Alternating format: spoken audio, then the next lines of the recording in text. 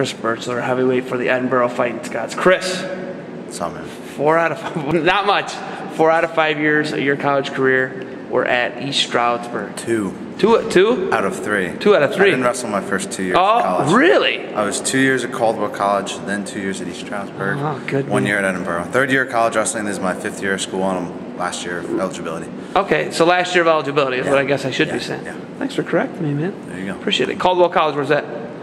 Northern New Jersey. Northern New Jersey? Caldwell. Where are you from? Town over, Fairfield, Northern Jersey. New Jersey? Yeah. I don't hear an accent, man. Jersey people have an accent? Not that I know of. I know there's an accent out here. I have an accent? No, not you. But some of the people out here say y'all. All right, Chris. First year in the program here at Edinburgh. Not even a full year. First and only. First and only, because it's over after this. Mm-hmm. Okay, but East Stroudsburg actually dropped to Division II, and that was the reason for your transfer, correct? Right.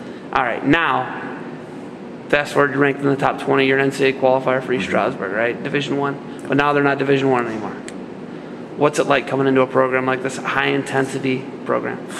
I'll tell you what, man, at first it was tough. I was not used to like the working really hard all the time, and I was starting to build up injuries, and I was used to I literally didn't even go to practice my second year, if you can imagine that. My first year I tried it, but just not having enough heavyweights. There was no heavyweights. I was the only guy, and the other guys, the 84s and 97s, they weren't like top.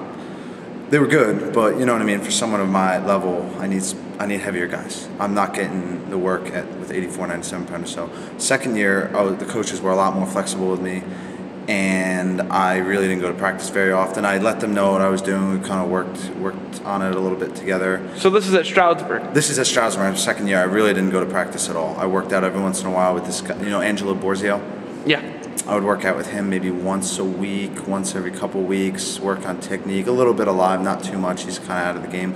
But I just mainly worked out a lot of my own strength and conditioning. So then coming here, 2-a-days for 2 months for the whole first, a lot of preseason, I was getting really just worn out, and just the overall work ethic here is just a lot more. And it's a good thing overall. I'm in way better shape than I was at East Stroudsburg. I used to gas every match, I mean, I would tough it out every match, but I don't like having to tough it out if you don't have to. I'd rather just be in good shape.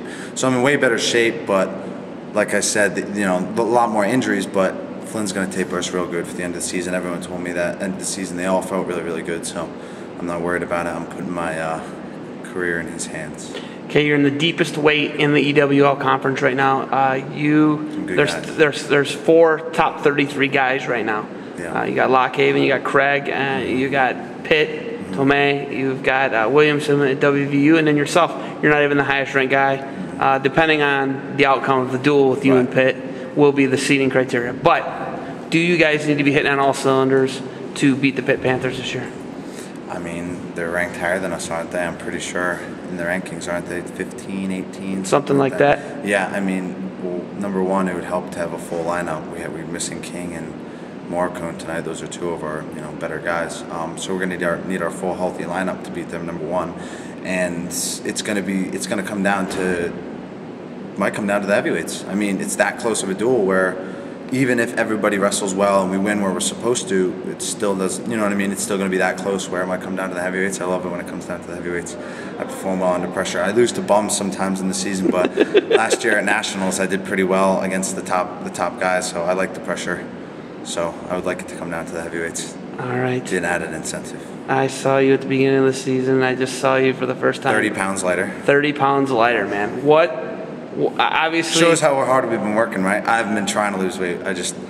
Coach Flynn, at the start of the season, I was eating so much just to keep my weight above 280 because I thought maybe if I'm the biggest guy, that'll, which, for some guys can work really well if you're a Dustin Fox or a Cole Conrad, if you have that style. But for me, it wasn't working, and I was losing to, like I said, some bums. Guys you shouldn't have lost to. Right. They're not the worst wrestlers on the planet, but guys I don't think I should be losing to. Now I'm 30 pounds lighter, and it wasn't by me trying. It was just Flynn said, don't be a slave to the scale. Eat when you're hungry. Be healthy. He's got an answer for everything, doesn't he? He does. He's the man. He's the man. Flynn's the man. All right, Birchler, you got anything else for me? Look to see me put a wampin on Tomei. And I'm not editing this. I just want to let you know that. No, well, I hope he sees it.